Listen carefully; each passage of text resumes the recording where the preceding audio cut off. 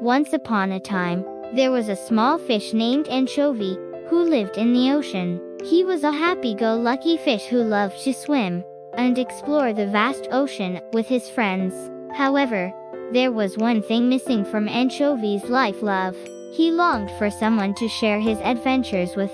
One day, while on a swim, Anchovy met a beautiful fish named Sardine. She was kind, adventurous, and had a big heart. Anchovy was smitten with her from the very start, and he knew that he wanted to spend the rest of his life with her. He mustered up the courage to ask Sardine out on a date, and she happily agreed.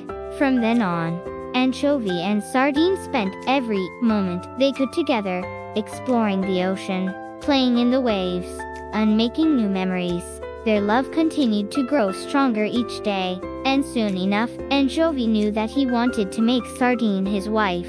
He proposed to her under the moonlight, surrounded by the twinkling stars of the ocean, and she said yes.